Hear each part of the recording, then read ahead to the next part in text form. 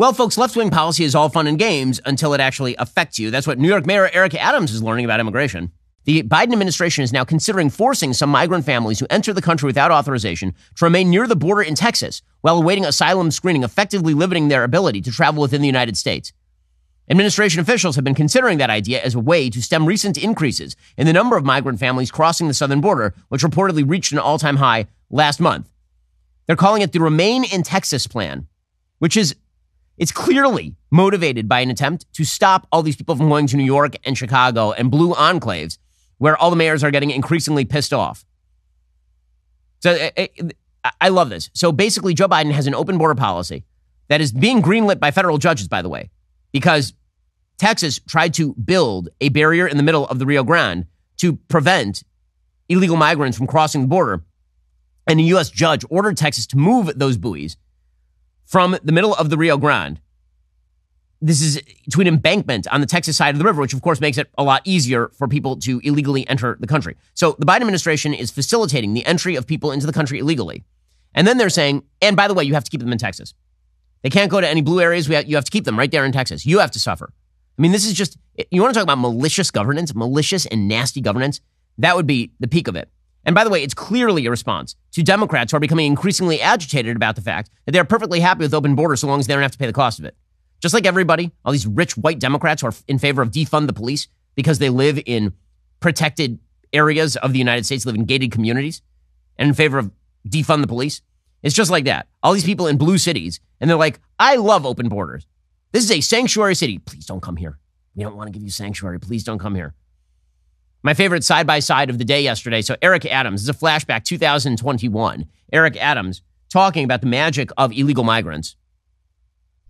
When you think about it, the days I spent with our essential employees, a substantial number of them were undocumented.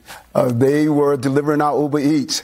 They were stocking our stores. They were out in the streets, keeping our city running. We have to expand NYC care to make sure everyone has health care. We need to make sure we have proper translation services in our schools. They keep our city running, says Eric Adams, circa 2021. Fast forward 2 years. Here's Eric Adams yesterday. We're getting no support on this national crisis, and we're receiving no support. And let me tell you something, New Yorkers. Never in my life have I had a problem that I did not see an ending to.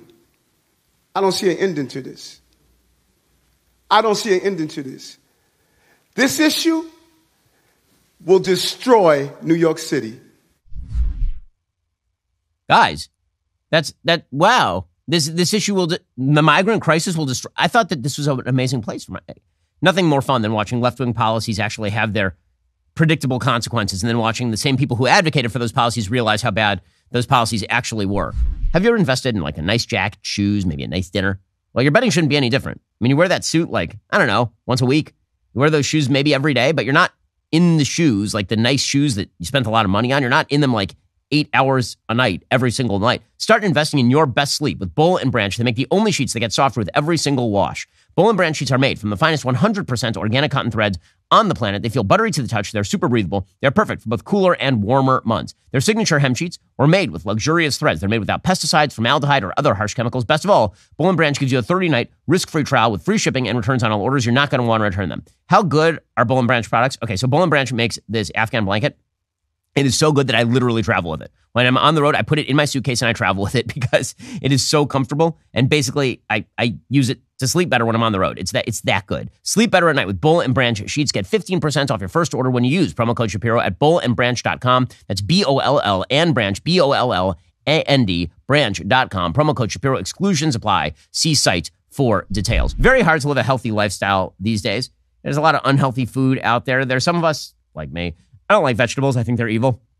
But I still need the nutrition to be gotten from things like vegetables, one of God's blights on humanity. This is why I rely on Balance of Nature fruits and veggies. They're a great way to make sure that you're getting essential nutritional ingredients every single day. Through Balance of Nature's advanced cold vacuum process, the vitamins, minerals, and phytonutrients of the fruits and veggies are preserved, so you can get that vital nutrition in each capsule. Balance of Nature is a whole food supplement with no additives, fillers, extracts, synthetics, pesticides, or added sugar. The only thing in their capsules is pure fruits and veggies. Balance of Nature sent a bunch of their product down to the studio for my team to try.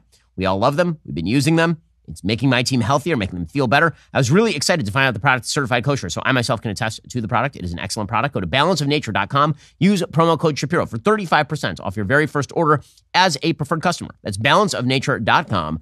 Promo code Shapiro. Get 35% off your first preferred order. Again, you need nutrition weaponized, basically, so that you can make sure that you're healthy. It's hard to get all those fruits and veggies in. Balance of Nature helps you do it. Go to balanceofnature.com, promo code Shapiro. 35% off your first preferred order. Now, meanwhile, the economy continues to slow. I know that they're telling you that's not the case. Again, if you operate in the business sphere, you already know this. Every stat that's coming right now is a stat that's rooted in consumer spending. Consumer spending is not what drives economic growth. What drives economic growth is people producing new products, new innovations, things that are cheaper and easier, things that are better and more efficient. You know when that happens? When businesses invest. You know what businesses are not doing right now because they're scared of where the economy is going? Investing. Money is tightening up. It's not as loose. People are being a lot more meticulous about where they put their money. And, by the way, that's going to have downstream effects. Walmart, according to the Wall Street Journal, is now paying some new store workers less than it would have even 3 months ago, a sign that employers are seeking to cut labor costs as the once hot market for hourly staff cools. The country's largest private employer changed its wage structure for hourly workers in mid-July, according to documents reviewed by the Wall Street Journal and Walmart employees. Under the new structure, most new hires will earn the lowest possible hourly wage for that store. In the past, some new hires, such as those who collect items for online orders, would have made slightly more than the other new staff members, such as cashiers. The wage structure change came after Walmart and other large employers have for years steadily raised wages and added benefits to attract workers in a tight labor market. So the market is starting to flatten out. People are not going to pay as much, but those prices are still inflated, which means that the prices are they're going to have to come down. When that happens, people are going to start losing jobs. The gravity still applies here. Meanwhile, health insurance costs are taking the biggest jumps in years. According to the Wall Street Journal, health insurance costs are climbing at the steepest rate in years, with some projecting the biggest increase in more than a decade will wallop businesses and their workers in 2024. Costs for employer coverage are expected to surge around 6.5% for 2024. These are bad economic numbers, and they're because of Joe Biden and his inflationary policies. So what would you rather run an election on? That stuff? Or would you rather run an election on whether Donald Trump is mean and nasty or whether he's the greatest patriot who ever lived? The more you're talking about Trump, the less you're talking about Biden. It is a simple matter of mutually exclusive time use.